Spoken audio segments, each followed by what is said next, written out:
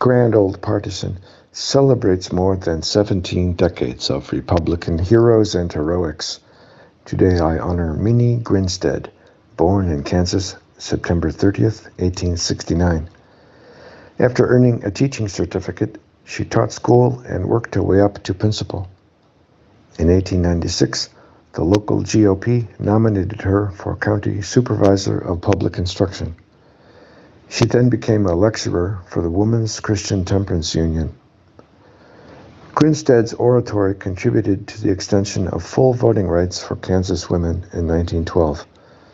6 years later, she was elected as a Republican to the State House of Representatives. Her male colleagues were at first wary of the state's first female legislator, but were soon impressed.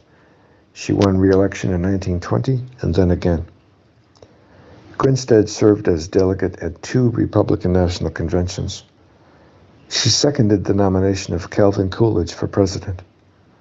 At the time of her death the following year, she was under consideration for U.S. Civil Service Commissioner. A prominent obituary praised her good sense, courage, tact, and ability. Back to basics for the Republican Party is my civil rights history of the GOP. To quote the book, "The more we Republicans know about the history of our party, the more the Democrats will worry about the future of theirs." For more information, see grandoldpartisan.com.